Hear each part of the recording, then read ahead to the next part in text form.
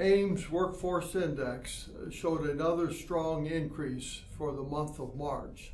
The index rose to 46.1, which is the fourth consecutive month-to-month increase and the highest level for the index since November of 2008.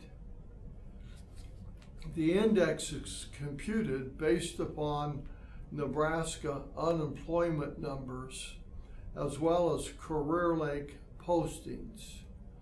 The Nebraska unemployment numbers declined during the month of March, while career link postings increased. Those career link posting increase came as a result of 5% more employers using the site to recruit and a 3% increase in the average number of positions posted by each employer.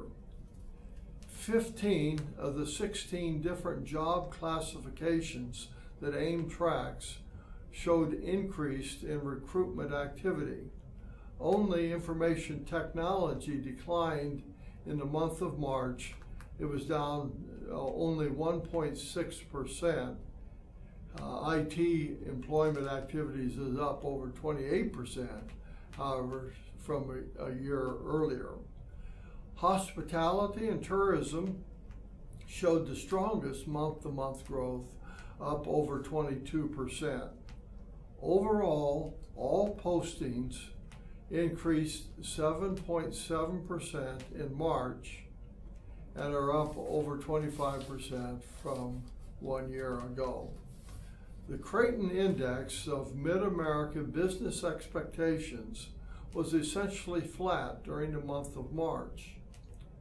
In addition, gross domestic product was up only 0.1% in January, for which that data is available. The Workforce Index tends to be a lagging indicator.